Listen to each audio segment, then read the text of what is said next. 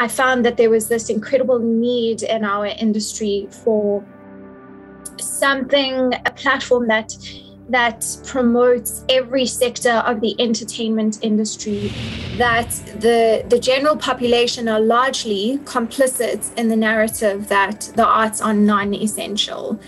And this bothers me because the hypocrisy of that lies in the fact that they consume art daily.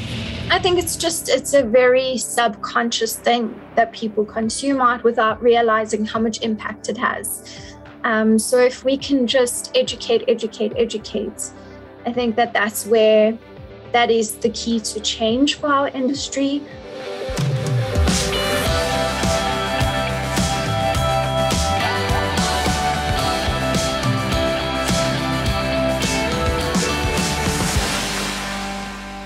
Hi, I'm Mark, and welcome back to Department Spotlight. It's a show where we talk to our friends and colleagues about their experiences in the film industry. And our guest today is Anastasia Amy. She is a performer, a writer, an educator, an all-round creative force behind lots of things, as well as On Cue, which we're going to be talking about today, as well as other things. But On Cue, as you'll see we get into, is a online webzine and social media page that really supports all aspects of the South African entertainment industry. So yeah, let's get into it.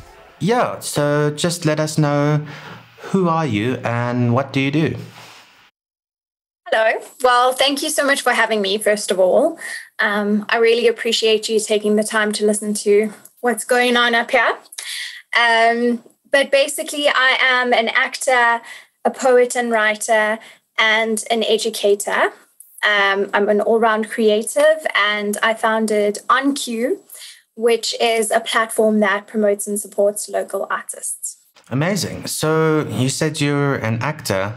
Maybe tell us a little bit about how you sort of found performance, or how did you sort of get to where you are? What's the Anastasia origin story?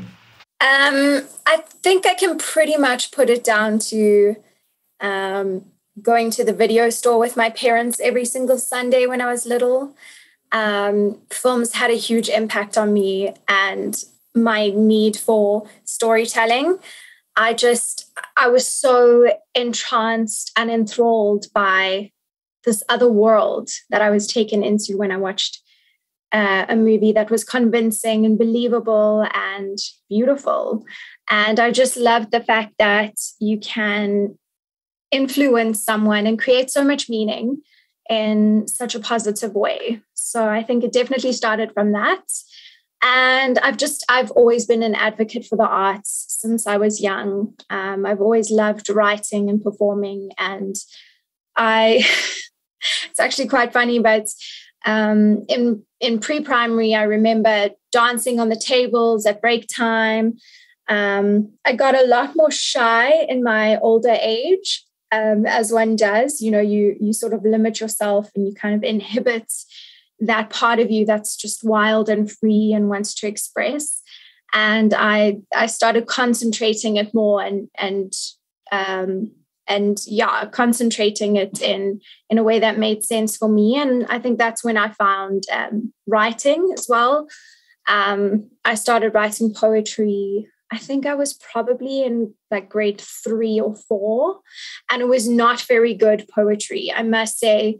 I've still got all my old books, and I once had a friend over and we were reading some of those old poems, and it's comedy gold. It's comedy gold. But yeah, it developed from there. I love anything to do with connecting with human emotion. That's beautiful. That's amazing. It's great that it started so early as well. It's kind of like a common thread that we found amongst creatives. It's almost like you're struck with something from birth, you know?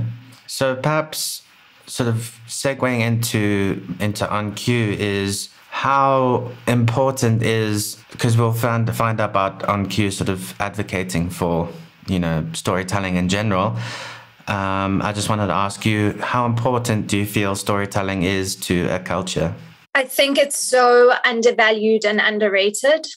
I think that storytelling is honestly the heart of society. It's what keeps it beating. You know, some of us, we exist we don't live, we don't thrive. And I think that art changes that narrative. I think that art genuinely inspires people, it inspires change, and it connects us all. Most importantly, it creates communities out of people who otherwise are so far removed from one another, so it really is, it's this intertwining of different lives. It brings us together. There's nothing as communal as getting together in a theater space and sitting down and listening to the same story, or a cinema, or sitting down and speaking about, stories. I think that it's definitely undervalued in society. I think, that's a whole nother topic, but it's far more important in our thread and our identity as a society than people really realize. Beautifully put. That was amazing. I was thinking then how, because obviously that the reason why I wanted to ask that question is because I knew that you'd have like a really impassioned answer like that, because On Cue has got such a sort of strong sort of set of values behind it. So maybe just tell everyone what is On Cue. Cue is my heart and soul, my little baby. It is basically started out as a social media page, but it's more than that. It's a platform that really supports not just the arts in general, but local artists. I'm very passionate about supporting local artists, whether it's sharing what they're up to or telling the public more about them from a marketing publicity perspective. But it's also about awareness. It's about creating a general awareness for not only the importance of art, but what artists are up to. I found that there was this incredible need in our industry for a platform that promotes every sector of the entertainment industry as a whole. So there are loads of places that celebrate theatre, and then there are loads of places that celebrate film, and then there are loads of places that celebrate musicians and comedians and poets, but there isn't one place that puts them together under a nice umbrella. And I think that it's so important to share society's cultural events that are happening, regardless of what they are, whether it's music or a spoken word evening. I wanted people to know what was out there and what was happening. And when people are bored or don't know what to do with their time, they always just end up doing the same thing or going to a shopping mall. And I wanted to really share what is happening in our industry, because there is not enough promotion for it whatsoever. And it then developed into an online magazine as well. We have 3 issues that have been released this year. And that's been my favorite part, really, is to just speak to the artists, speak to other people who are passionate like we are, who have these conversations and who share their stories. It's really inspiring. Amazing. So, I mean, the next question I have that you sort of covered already, I don't know if you want to speak to it anymore, is just basically, is what you've been saying, how and why did you start it? So maybe do you have like a sort of 1 or 2 sentence of like the core of why you started it? Or I know we just covered that, but do you have anything else? I definitely started On Cue because it was born from the COVID pandemic, basically. I realized during COVID that, if things were still happening, they weren't being supported, and our government, really, really made it known to the public that arts are not essential. And that really rubbed me the wrong way. So I wanted to create a platform that counters that really just does whatever it can to promote the arts and local artists. Yeah, it always reminds me of, those posts that are always shared around social media around, you think art is like sort of not important until you sort of remove it out of every facet of your life. And then suddenly, podcasts disappear, music, the beautifully written like little blurb on the like a packet of chips or something like that. You know what I mean? You don't know like how many like facets of life sort of art, you know, makes Totally. itself present. I actually wrote something down. I don't know if you mind if I read it, because I know Absolutely. this is supposed to be spur of the moment, but No, go ahead. this speaks to what we were saying now, is that the general population are largely complicit in the narrative that the arts are non-essential. And this bothers me because the hypocrisy of that lies in the fact that they consume art daily and then deny its validity. Art's not a nice to have, it's an essential tool for collective healing. And people are using that tool freely and without recognition of those who have left them better than they were before having consumed it. So that's what bothers me so much. It's very much what you were saying. It's so hypocritical to consume art all the time, to turn on your radio, to enjoy art, and then to say, nah, society doesn't really need it. Yeah, definitely. I 100% agree. That's really well put, and also very well written, which is why people should read your webzine. What are some of On Cue's short-term and long-term goals? Like, where do you see it going? What do you have on the sort of next, I know it's coming to the end of the year, but sort of what's next year looking like, and what's the sort of the big goals looking like? I think I am a very spontaneous person. Although I started thinking about and planning On Cue in my mind, I would say about 2 years ago, I very much just roll with the punches and adapt it to what I feel our industry needs. I promote what needs to be promoted. And so I think the short-term goal is really just to keep the page up and running and promote whoever I can, whenever I can. And really just to make sure that the public and the viewers know what's out there and what's happening. And creating awareness is really my short-term goal. But long-term, I'd like to create an impassioned culture, where people know that they can come to On Cue and find just inspiration everywhere. I'd like to keep the magazine going and possibly do a lot more issues. It's just that at this point in time, I have a lot to juggle. So it's not as far along as I'd like it to be. And it's not, I used to do feature Fridays every single Friday. And time and, like you say, the end of the year, everything has just really gotten busy and hectic. But in the long term, I would like it to become a very consistent thing that I promote someone every single week, and that the magazine perhaps either is bi-monthly or, at least one issue a month.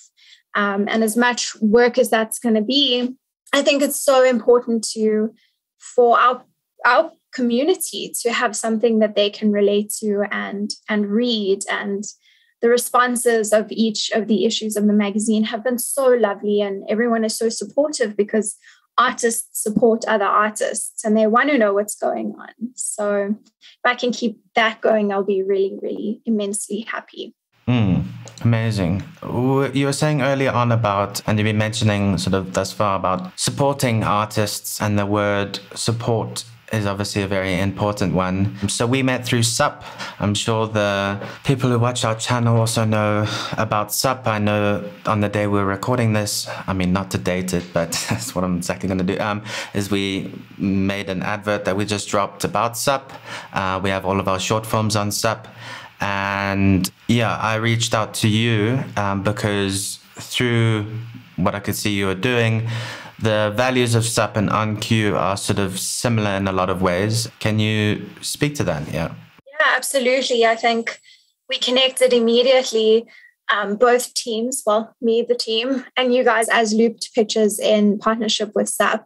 Not only are we all very passionate artists, in our own right, but we also were born out of the same premise. We were born out of the fact that we wanted to promote and support local art and local artists. And SUPP does it through a financial means, through this incredible app that you guys have created, which I absolutely love and adore. And I do it from a more sort of publicity marketing sort of perspective. So I think that we have very similar goals, objectives, and it was created with the same thing in mind. But I think what really, really ties us together and what is so awesome about both platforms is that we created something tangible that is a solution to our industry's problems. You know, we didn't sit there and mope and complain about how tough it is out there, because it is. We created a workable solution to the industry's problems, and that is platforms that really do support artists. And even if that meant pushing our own art back and not creating as much in order to promote other artists for the collective good of our industry. So I think it's amazing that we've created these solutions. That's what I love most about both platforms. Yeah, I don't want to personally take credit for SUPP. And as Loop Pictures, we joined later on. That was very much the sort of brainchild of Lydia Stander, and we're all very appreciative.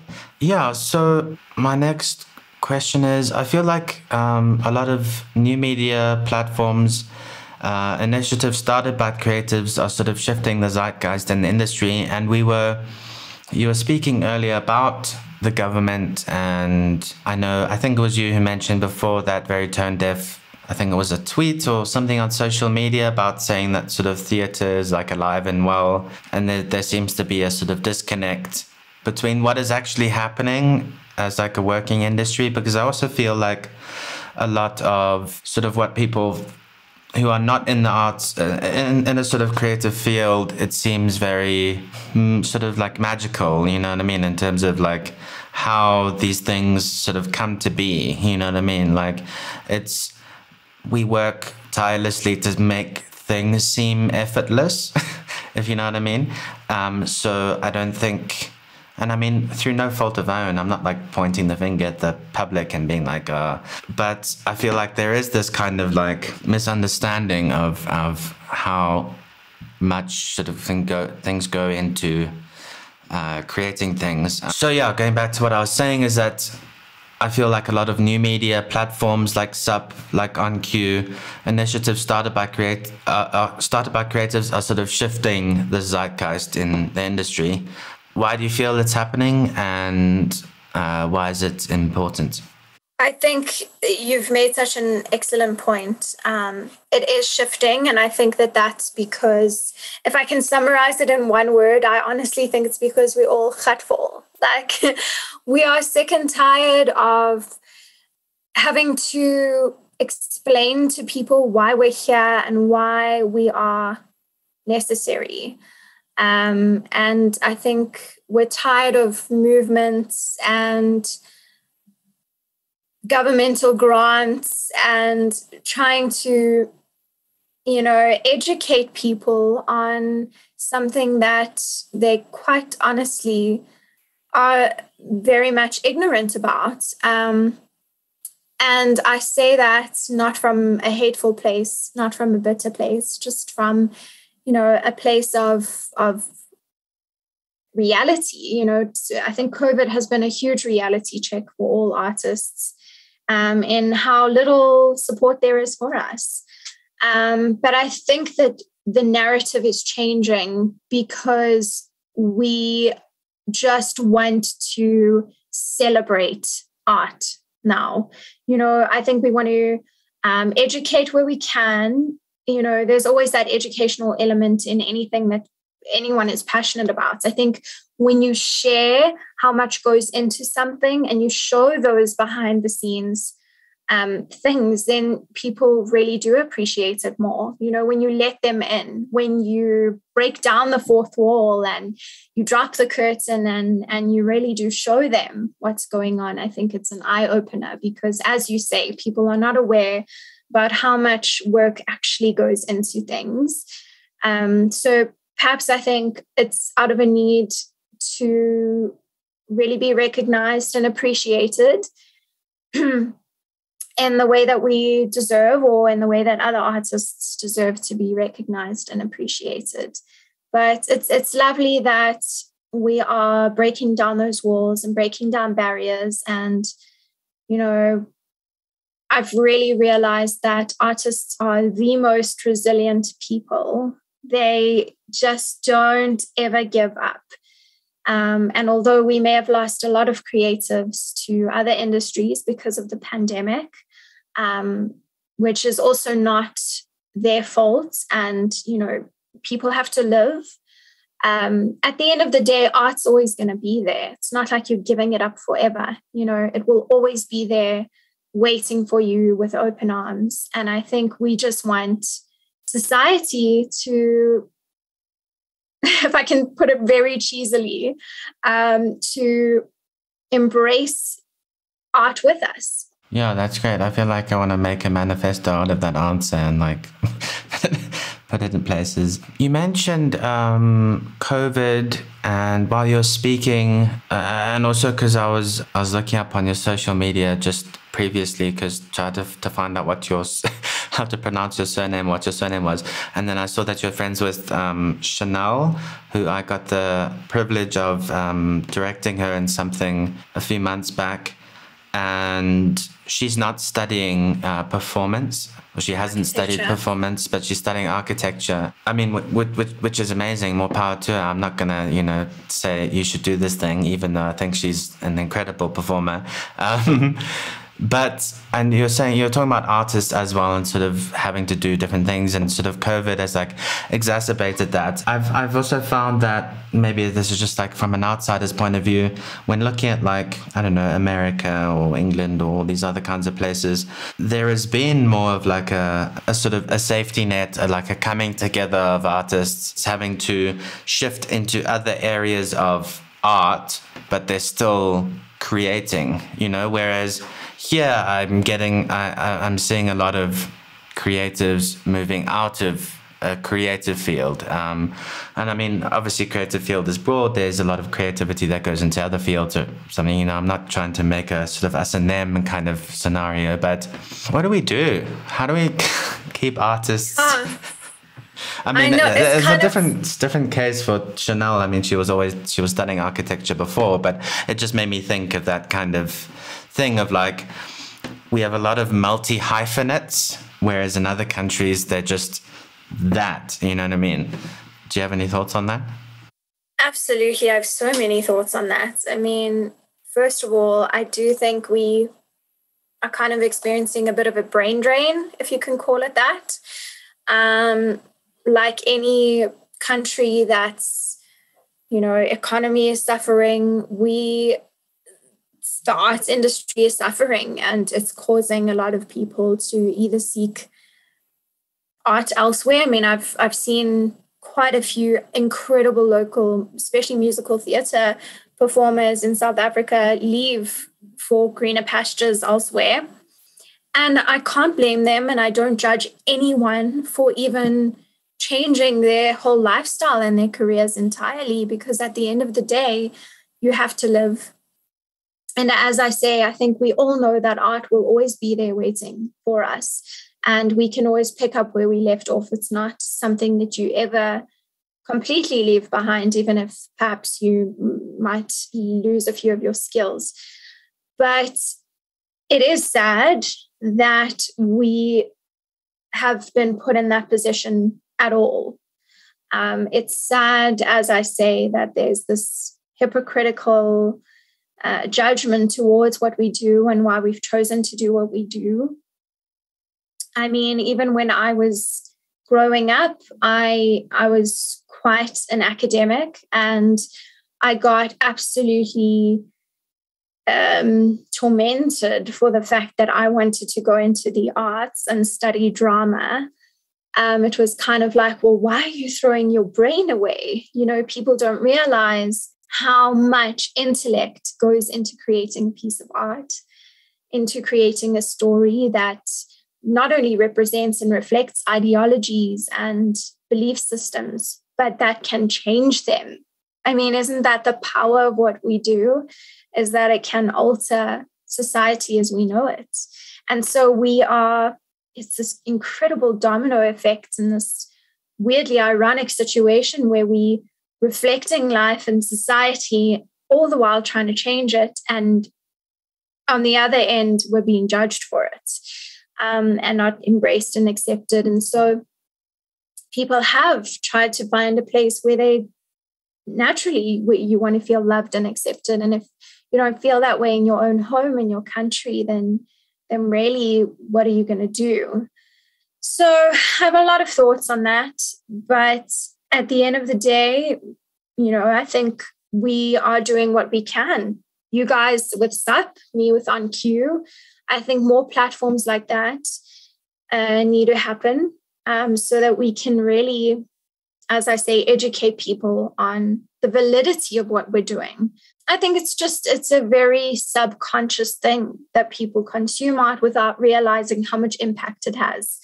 So if we can just educate, I think that's where that is the key to change for our industry. But unfortunately, as I said before, it's going to have to come from artists, because we're the ones that are suffering and we're the ones that know what needs to happen and what needs to change. And that means some of us are going to have to take a back seat and, march on the front lines and, break down these walls and say, hey, look at us. We're here. We're ready to perform, but you need to accept us. You need to financially reward us. You need to put measures in place to protect us, because at the end of the day, we are skilled, crafted individuals with tertiary education. But yeah, like you say with Chanel, I mean, there are so many people who are talented in our industry that haven't studied. And isn't that just so incredible that there's people that can manage both sides, have a career and pursue arts on the side? I mean, we have a lot of that, I think, in our career, in our industry, because I think it's out of pure necessity. I mean, it's not hustle culture. It's out of necessity to live. You have to have multiple things going on in order to eat at the end of the day. Yeah, so just changing gears a little bit. I was just thinking about like an issue of On Cue. I know you've done 3 thus far. How do you sort of translate advertising something with the values that you're describing into an issue? Sort of what goes into writing a piece about an artist or interviewing an artist or a piece of work? Maybe you can just describe a little bit about that process, because it's something I'm really interested in as well, and just in terms of like criticism. And also what I feel people also really don't understand is film criticism or an interview or something like that. The piece of writing in itself is an important creation that can stand by itself as like a piece, So what's that process like for you? Well, I think you and I share a lot of interest in that, because you like to interview people on a podcast. You also like to write the newsletter and write in general. And I love to interview people and then write about their stories as well in the magazine. And I think you're right. I hadn't actually thought of it like that, but in itself, the written material is an artwork. I think my process is very much, it goes about energy. I don't know if that makes sense, but I'm pretty sure that you and I have the same view on art and the world and people and kindness, and we just have a similar energy, this synergy with our energy. And I think that I look for that in the people that I interview with On Cue. I am very cautious of people who don't share the values that On Cue shares. And I make sure that, anyone who I interview, first of all, is aligned with the brand, aligned with our values and morals, because they're important to me. And I think I found some incredible people specifically because I look for people who have, the same values as On Cue does. And that really love art, not because of the glitz and the glamour that people think go along with it, and not to be in the spotlight, but really to highlight more than be under the spotlight, highlight issues, highlight problems, be a part of a story that's bigger than themselves as an actor. I really am drawn to people who put the story first. So that's the first part of my process. And then really, I think I just love uncovering the parts about people that aren't easily communicated. So it's kind of like investigative work, you've really got to try and find the essence of a person. And I think that's the beauty and maybe the art that you're speaking of, when you can translate what a person is saying and really find the heart in what they're saying. I enjoy that part of it. This is probably just a sort of a talking sort of shop question, more than what we've just been speaking about. But I always find when writing little pieces about films, or maybe even writing like a bio of a YouTube video, anything like that. Yeah, this isn't really related to what we're saying, but I just wanted to ask this question. Is like, there's a line between giving sort of too much away, because on one hand, you also want people to go and discover it for themselves. And I read a lot of bad film criticism that it's just like a summary of the plot.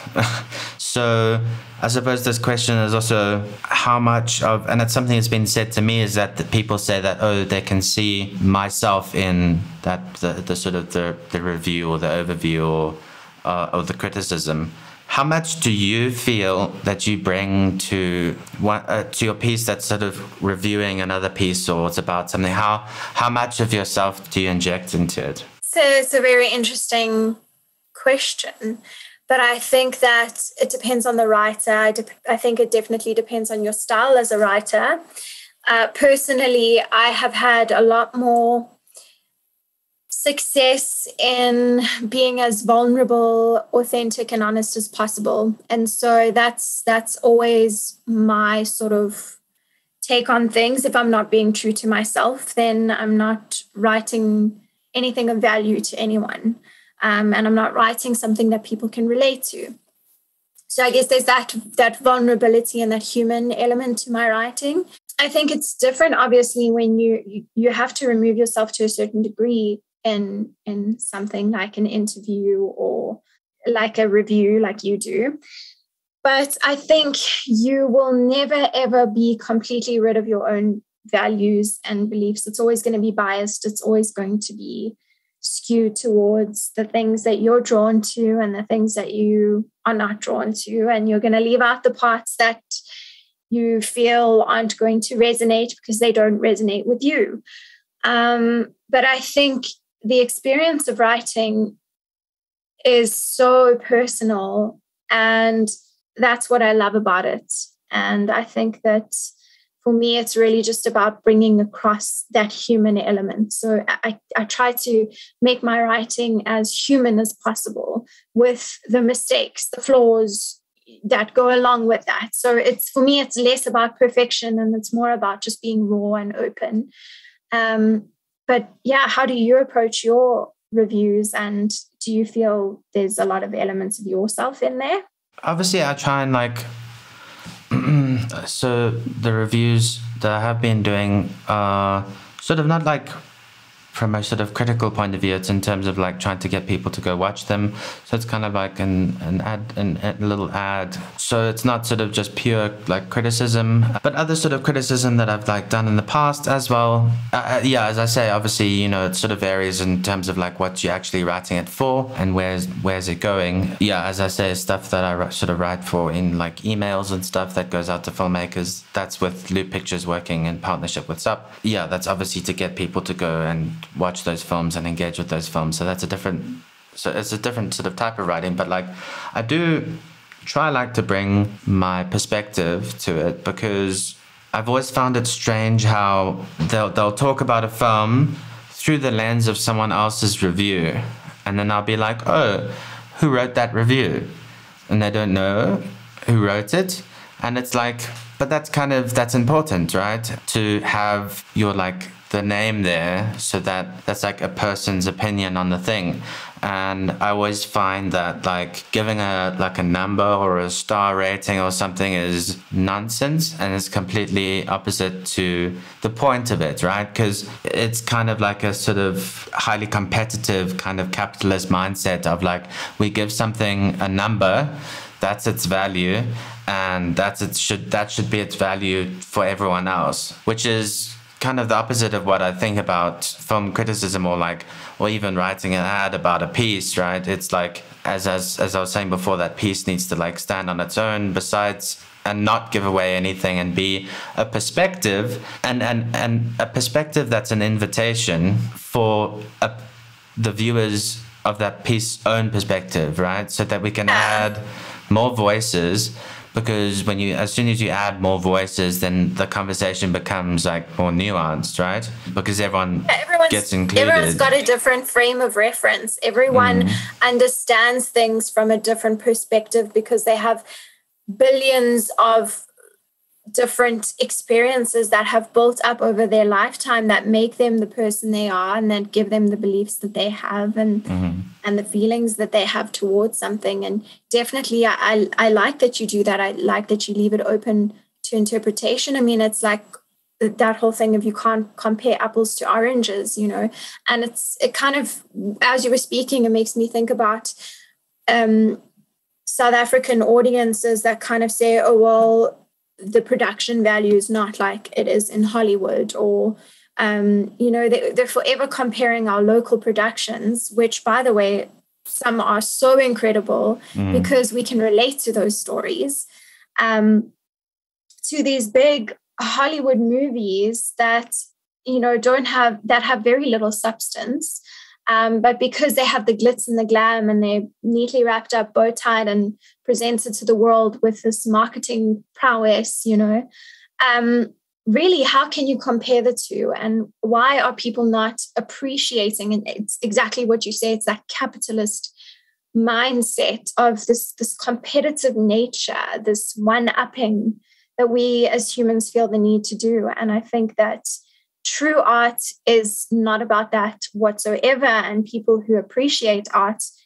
appreciate it as a standalone thing that can influence you, whether it's a beautiful word or a sentence or a poem, or it's an entire film that moves you.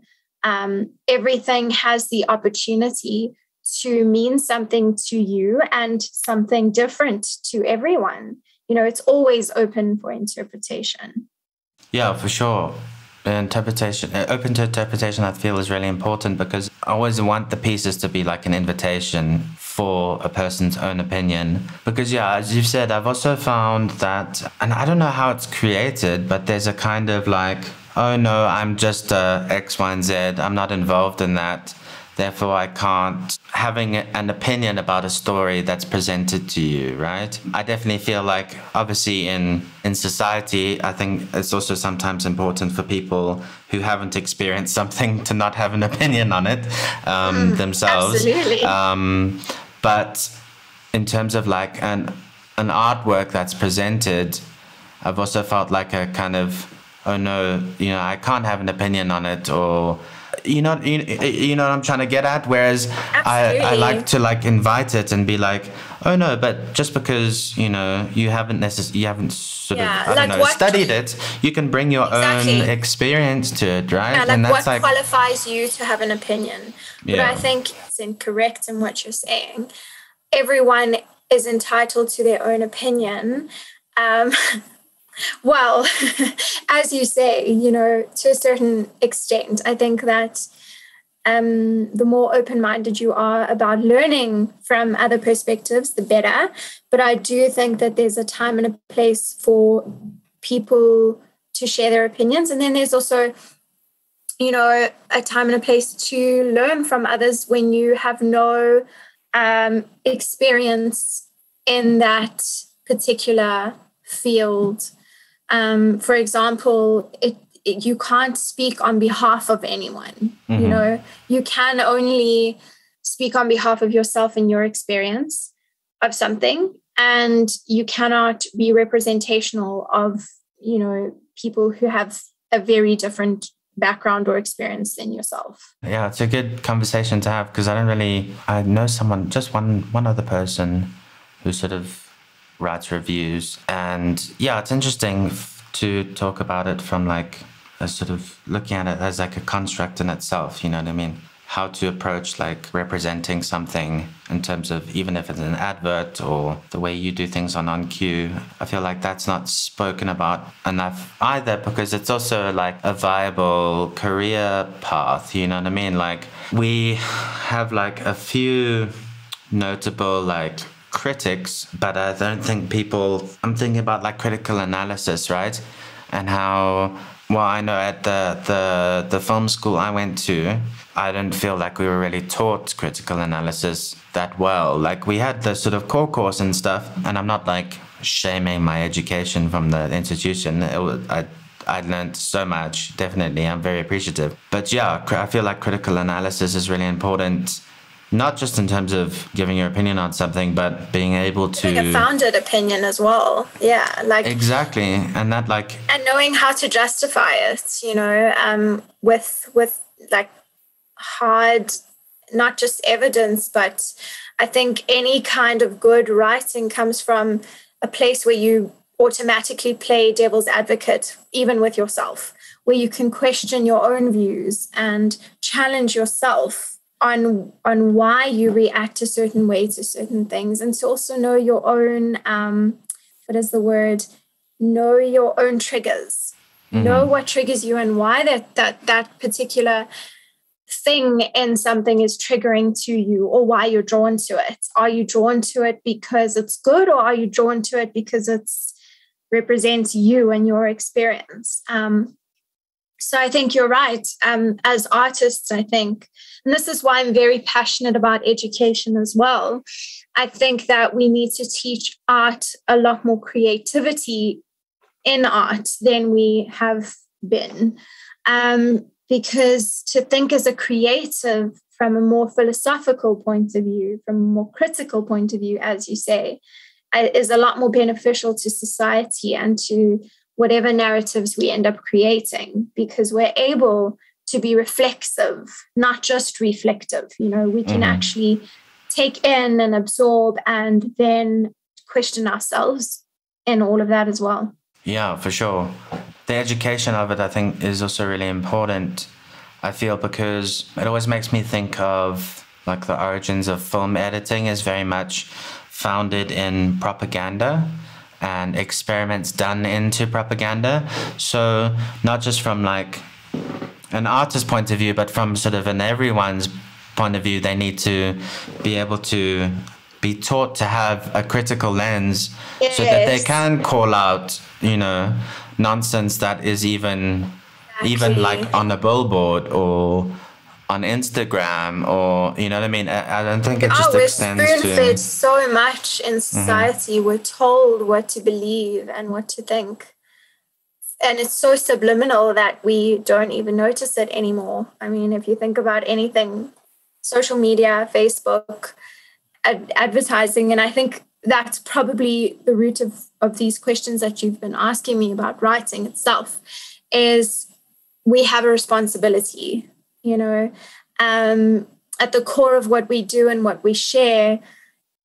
We have a responsibility, and so do editors, and so do filmmakers. And it's so important that they know that. It's important that they know how they have this power to narrate, not only narrate, but obscure narratives and lead people to believe certain things. So how are you going to do that ethically?